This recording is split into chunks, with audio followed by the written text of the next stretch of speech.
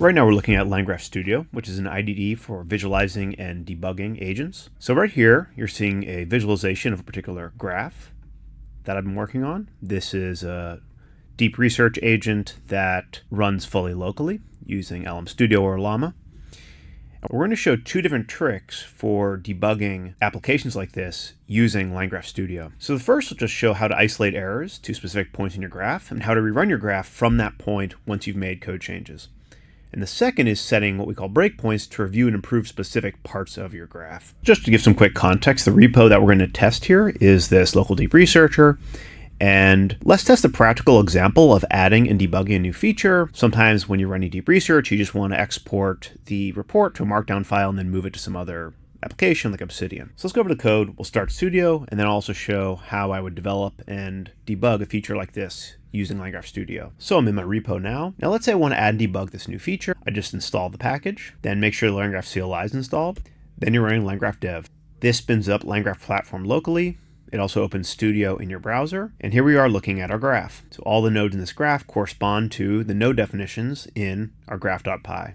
And here's the common workflow that I use when adding features. I open up Cursor Agent as an example, add the feature that I want. So I want to add a new node called Save Report. So while code agents are running, I'll always have Studio open, and you'll see why in a minute.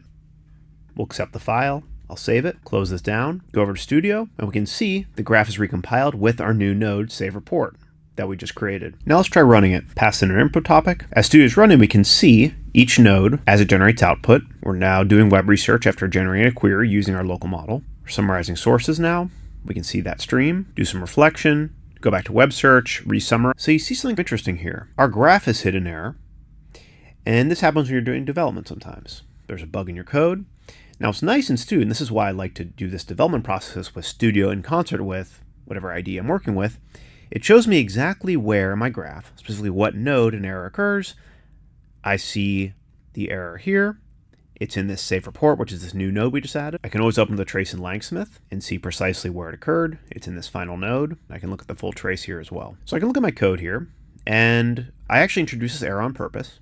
So the code agent actually didn't make a mistake, but I introduced this error to show you how this works. So the problem is that our state is actually a data class, not a dict, and the error indicates that as well. So what's really nice is I'm in the code now. Let's just say I update this. If I save this file, my graph automatically recompiles. I go back to Studio, and you see this rerun from here. This allows me to run my graph from any particular node. So we've just made an update to the Save Report node, and I can just run the graph from the prior node, which is Finalized Summary, which we see right here, that ran fine, and I'll just rerun our Save Report node with the code change incorporated.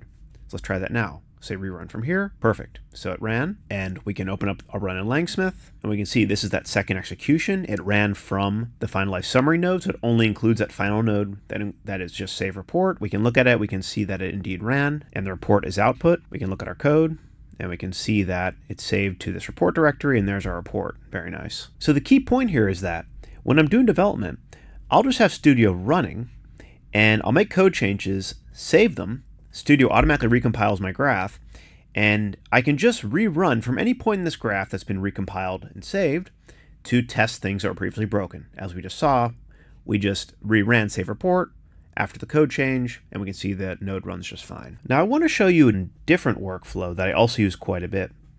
So let's say there's somewhere in your graph that does work, but you want to improve it. So as an example here, this Summarize Sources node actually runs an LLM locally to produce a summary of some retrieved web contents.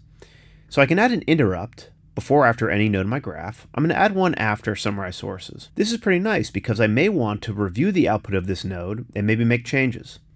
Let's open up a new thread. I still have my interrupt set after Summarize Sources, and I can go ahead and kick off my graph again. Go ahead and test. Again, my interrupt is set. Summarization is being done. And we can see our graph stops at this particular node. We can review our summary. We can look at it in Langsmith. We can look at the full trace, in fact, including the input, instructions, or system prompt, as well as the formatted context that we passed in for summarization. Now, something I often will do is I'll go to my prompts, and after review, I'll make some changes.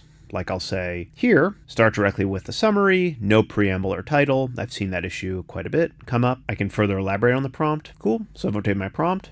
And just like we saw before, all we need to do is just rerun the graph from the prior node. In this case, it's this web research node, which is going to rerun summarize sources with the prompts we just updated. So now we're rerunning. That's great. And we can see our instructions are updated here following what we just added to the system prompt. Then in our graph, we can say, okay, we're happy.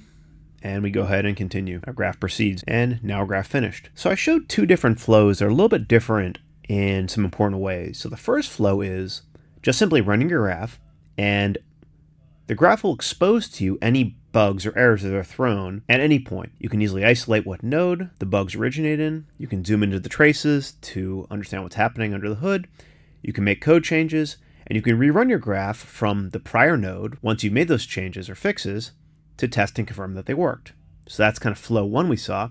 And now flow 2 is a bit different. Like imagine in your graph there's some node that you want to iterate on, that you know there's some irregularity. It may not throw an explicit error, but a classic example here is prompting.